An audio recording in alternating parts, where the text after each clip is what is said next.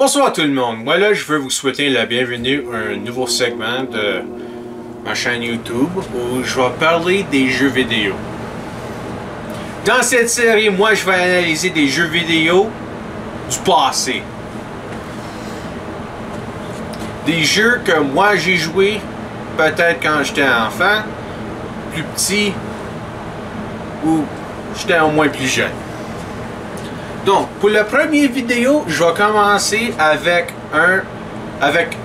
un jeu dans ma série préférée. C'est peut-être pas le jeu dans cette série qui est mon préféré, mais c'est un des meilleurs jeux dans cette série. Puis,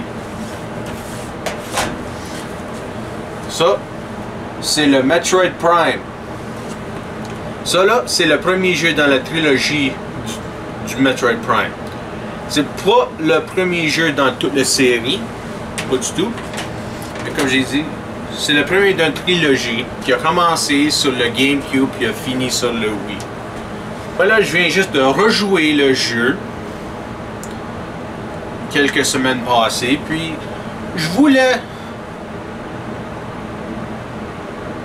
veux partager mes sentiments et comment je pense que le jeu a vieilli. Donc pour commencer, je pense que ce jeu a vraiment bien vieilli. Je pense que Metroid Prime a vraiment bien vieilli. Ça, c'est plus basé sur les contrôles. Les contrôles dans le jeu sont impeccables.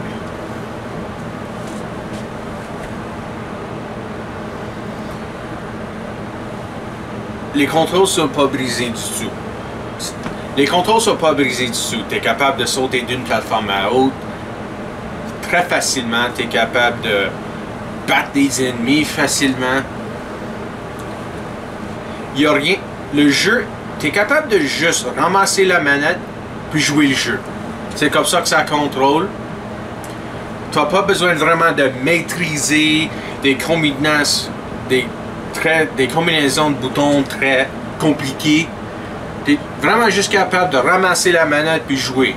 Puis ça aussi, c'est même si c'est le premier Metroid que tu vas essayer.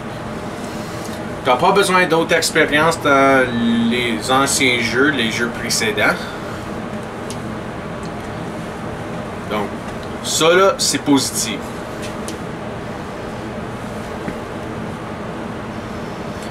Puis, une autre chose que moi je pense, pourquoi le jeu a très bien vieilli, c'est que quand je l'ai mis dans mon GameCube, c'était 2002, l'année 2002 encore. Le jeu a été lancé en 2002. Puis c'était le premier Metroid dans 3D, dans la troisième dimension.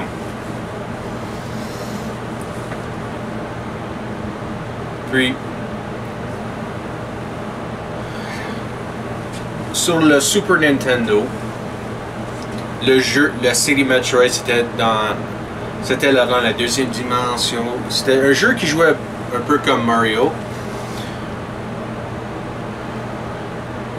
Tu vas sauter à des plateformes, puis tu avais besoin de sauter à des différentes plateformes. Puis c'était un jeu où tu voyais juste le côté. Tu voyais du côté. Puis c'était des jeux magnifiques. Puis moi là, j'étais out à un jeu en 3D. Avec le système qui était lancé avant le GameCube, le Nintendo 64. Moi là, quand j'ai joué Mario 64, puis quand j'ai joué le Legend of Zelda Ocarina of Time, moi j'étais out pour un nouveau Metroid. À cause Mario puis Link, leur jeu en 3D sur le Nintendo 64, c'était des expériences incroyables. Des jeux qui étaient basés dans des mécaniques, dans la deuxième dimension, qui travaillait très bien, a tout repensé la formule, puis c'était un succès. Puis même si on réinventait la formule, c'était vraiment le même jeu. Puis Metroid Prime, c'est la même chose. C'était vraiment le même jeu qu'on jouait sur le Super Nintendo, sur le Game Boy, puis sur le Nintendo Entertainment System dans les années 80. C'était vraiment encore le même jeu. C'était juste en 3D. C'était peut-être un peu plus difficile de trouver quel bloc tu peux détruire avec avec l'arme correspondante, avec un bombe ou un missile ou le super missile ou le power bomb. Dans les jeux de la deuxième dimension, c'était un peu plus facile. Dans celui-ci, il n'y avait pas les marques spécifiques pour dire, ok, ce bloc-là, tu as besoin de le frapper avec un missile ou tu as besoin de lancer une bombe, quoi que ce soit. Dans Metroid Prime, tu étais capable de scanner le bloc pour voir, ok, c'est un bloc fabriqué avec une telle substance, puis c'est toi qui dois te rappeler, ok, cette substance-là, t'as besoin, ah ouais, c'est une missile pour celui-là. Donc, ça c'était un peu plus différent, mais ça n'a pas nuit à mon expérience. Comme j'ai dit, c'était vraiment le concept qu'on savait déjà des anciens jeux dans la deuxième dimension, puis ils l'ont mis dans 3D. Puis là, puis c'était comme un nouveau jeu au complet, mais exactement comment on se souvenait mais exactement comment on le souvenait dans 2D. Donc, cela, c'était awesome. Puis, l'atmosphère. Dans les vieux jeux, sur les anciens systèmes, Metroid était capable, avec son atmosphère, de te faire sentir comme t'es tout seul. T'es tout seul dans cette planète, avec toutes les bêtes hostiles qui veulent te tuer. Puis, comme je dis, t'es tout seul, t'es pas capable de trouver de l'aide, puis plus ou moins, t'es fucké. C'est seulement toi qui peux te sauver. Puis là, dans 3D, l'atmosphère, c'était la même chose, mais c'était encore plus pire. Puis ça vient avec un des affaires négatives que j'ai trouvé. C'était quand la première fois que tu peux entrer au Phase-On Mines sur la planète Talon 4. Le jeu se passe sur la planète Talon 4. Quand tu arrives dans les Phase-On Mines, ça c'est le premier territoire du planète où les méchants sont basés. Comme oui, ils ont des bases dans d'autres territoires, mais c'est celui-là où leur présence c'est partout. Les pirates d'espace, eux autres, les Space Pirates, sont basés là. Puis ils sont partout. Comme je dis, c'est toujours un nouveau vague. Nouvelle chambre, nouveau vague. Moi là, j'étais tué plusieurs fois. J'avais dû essayer plusieurs fois. Puis chaque fois, j'ai atteint un peu plus loin. Puis la prochaine fois, un peu plus loin. Puis c'est difficile aussi à cause il n'y a pas grand chose que tu peux faire pour regagner la vie. Ou regagner des missiles à utiliser.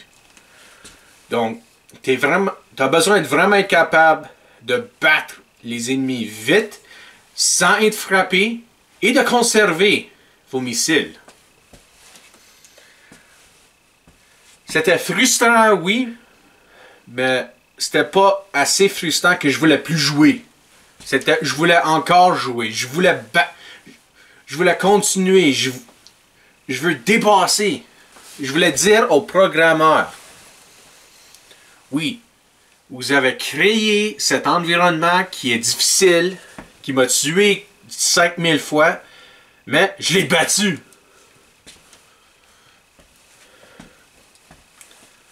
Donc, oui, c'était vraiment le fun. Une autre chose, c'est il y avait quelques boss qui étaient pour moi au moins qui étaient difficiles à battre.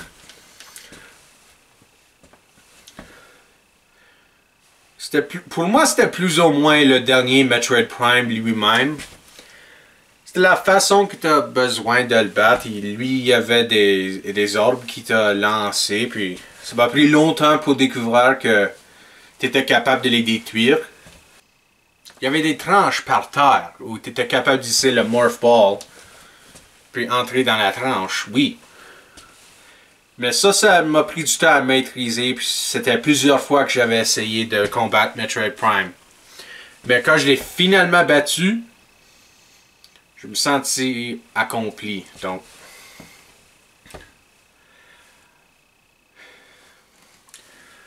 Donc pour conclure, c'est un jeu qui vaut la peine de jouer.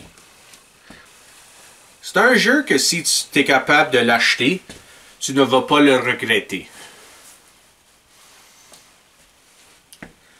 Ça vaut la peine de jouer, ça vaut la peine de l'avoir dans votre collection. Si vous attendez encore, donc, je veux dire seulement, achète-le pas, puis ne joue pas le jeu. C'est aussi simple que ça. Ben, merci beaucoup pour avoir regardé ma vidéo. S'il vous plaît, laissez un commentaire si vous êtes en encore ou si vous n'êtes pas encore, ou si vous voulez continuer la conversation, laissez un commentaire. S'il vous plaît, partagez la vidéo, puis abonnez-vous. Merci et bonne journée. À la prochaine.